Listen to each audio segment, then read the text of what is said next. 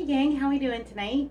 So I'm going to show you my no cheese chaffle recipe. So I'm actually going to be making a batch of them to last us for a few days so I can make some sandwiches for work, and I just thought I would share this recipe with you. So this is just me perusing the internet and Pinterest, and I found this recipe. So it turns out really well. I really like it for sandwiches. It's nice and squishy. Again, it's using coconut flour instead of almond flour, so it fits into our clean keto eating that we're doing right now, and there's no cheese. All right, come on, let's go check it out. Okay, so I have a couple of different things going on. One is we are preheating our regular waffle maker. I wanted to show you what it was like to use a regular size one instead of the mini ones, because you don't have to have a mini waffle maker to make chaffles. It takes a while if you're doing more than just one batch. So when I'm doing them like this, I actually got this one on clearance and it works really great. The other thing I'm going to do is I want to show you what it looks like. This is a griddle. So it's like the little mini waffle iron, but it's actually a griddle. So it makes it like little buns. So it's just kind of fun. So I want to show you that.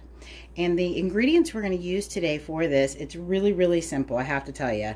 It is 6 eggs. So I have 6 eggs in my bowl here. 1/3 of a cup of mayonnaise. It will be 1/2 teaspoon of baking powder, and then 2 tablespoons of coconut flour. So again, we're not using any nut flours in them, and we're not using any cheese. So this makes it okay for what we're doing today.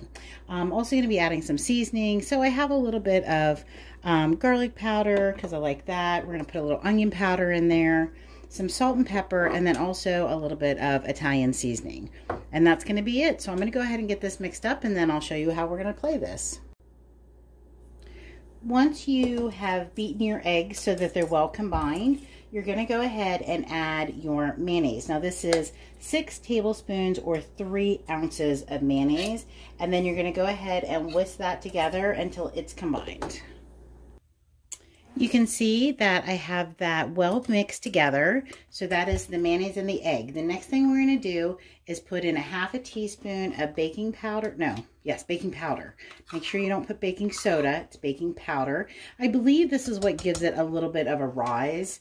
I don't know. And I can't tell you where I found this recipe because, again, I was just kind of perusing, looking for some different chaffle recipes. I ran across this one and realized as I was doing this 30-day challenge that it was perfect for this, again, because there's no nut flours and there's no cheese.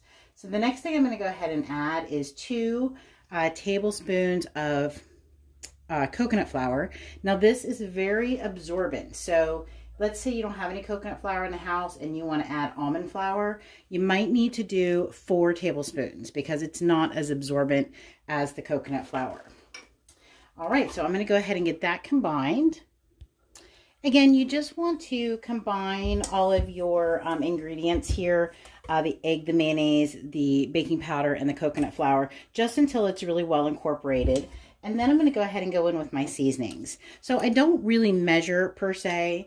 I'm just going to throw a little bit of salt because remember, this really has no flavor. That was probably a little bit extra salt, but maybe about 1 teaspoon of salt in there.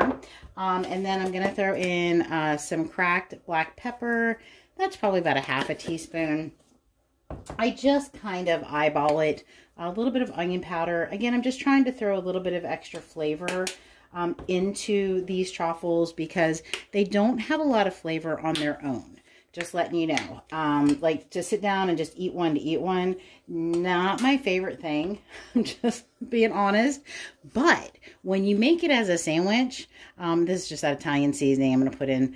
When you use it as a sandwich, it just makes it. I don't know, maybe because I haven't had bread in so long, it makes me very excited that I can make an actual sandwich with bread to hold it together, or even like a hamburger, or I've used this to make grilled cheese. I mean, some of those things, you don't realize how much you miss it until you have something similar. And this is so easy. You don't have to bake it. There's not a lot of ingredients. To me, I have almond flour in my house. Oh, I have coconut flour. Well, I have coconut flour and I have almond flour because as a keto person, these are the baking, or not the baking, but these are the coating flours that I use. All right, guys, so I'm just going to go ahead and whisk this together, and then we're going to get ready to start putting them on the waffle iron.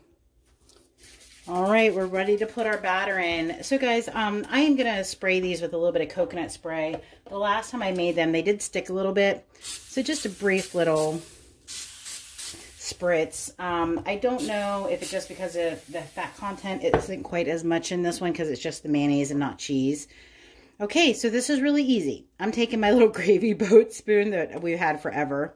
I'm gonna go with my batter, and I'm just very carefully going to fill my little spots here. Be careful you don't overfill it. I don't really have a problem with my regular waffle maker, but when I use my mini, I have overfilled it before and it just makes kind of a mess. This one, again, is not quite as bad. You can be a little bit more generous because it has those nice little wells. The other thing I like to do, so you don't have the holes, so let's say you want to put some mayonnaise or some condiments on your sandwich. You want to make an egg sandwich and you don't want your egg to be smushing through. Go ahead and put just a little bit more egg mixture on top. Kind of just take your spoon over it, and that will just fill those little holes. Again, just be careful you don't overdo it so that it doesn't make a mess. All right, and there we go. So that's our big waffle maker. So we're gonna go ahead and do this, and we're gonna time these for about 5 minutes, and then I'll check on them. Now, again, over here to our little griddle, so it's much smaller. So it, of course, isn't gonna take as much batter. So I start in the middle, and I just pour a little bit in there. You can hear it sizzle. So you can see we have a little bit more room. So we're gonna go ahead and take another spoonful, and again, just very slowly until it goes around. There we go. Ta-da! All right, we're going to close that. Okay, guys, so we're going to count down for 5 minutes, and then I will show you what they look like. Okay, so Sophie's excited. She's whining over here. So it's been 5 minutes, and I just want to show you. So this is the one. Here are my little tongs. So this is our regular waffle iron. You can see it's nice and brown. That looks beautiful. So I'm going to go ahead and pull that off. Put that on my plate over here, and then I'll close this again just so it stays warm. Now I'm going to go in for my griddle. Now this one, I don't think, it doesn't get quite as hot as the regular one. So I'm actually going to flip it over, and I'm going to let it go for a couple more minutes. You can see the bottom part, it got nice and brown. So again, we're just going to kind of let it go. I'd say probably another minute, and then I'll check on that.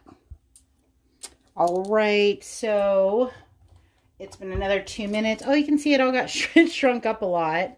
I'm going to go ahead and pull this one. Maybe if I can get it off of there. Good grief. Okay, so it didn't brown up as well, but it is definitely done. So that's what our little one looks like. So again, that's just fun for sandwiches. So what I do with our big one, I simply cut it into 4s, okay? So it just, or I can break it apart. And ta-da, I have a sandwich. Yay! Now, the other good thing about these, because they don't have any cheese in them, is that you can put them in the toaster. But be careful. Don't do it for very long. I got distracted at work. I left it in for about a minute and I could start to smell it. But if you put it in, it's not going to get super crispy like toast. But it does do a pretty good job of at least warming it up. And it just tastes a bit more like toasted bread. All right, guys. So I hope you will try this chaffle recipe. Don't be afraid. If you don't know what a chaffle is, I think the original recipe, or why they called it a chaffle, was because it was egg and cheese. So it's like a cheesy waffle. Well, there have been many variations. People are getting very creative. They make dessert ones. They make savory ones. There's so many different ones. This is just a very basic recipe I wanted to share with you, and I hope you enjoy it. All right, guys, take good care. Thanks again for watching. If you haven't hit that subscribe button below, please do so. I really appreciate it. Thank you, and leave me some comments. Let me know what you think. Let me know what you'd like me to make. Good luck with your 30-day challenge. I hope the new year is treating you right, and I will see you the next time. Bye, guys. Peace out.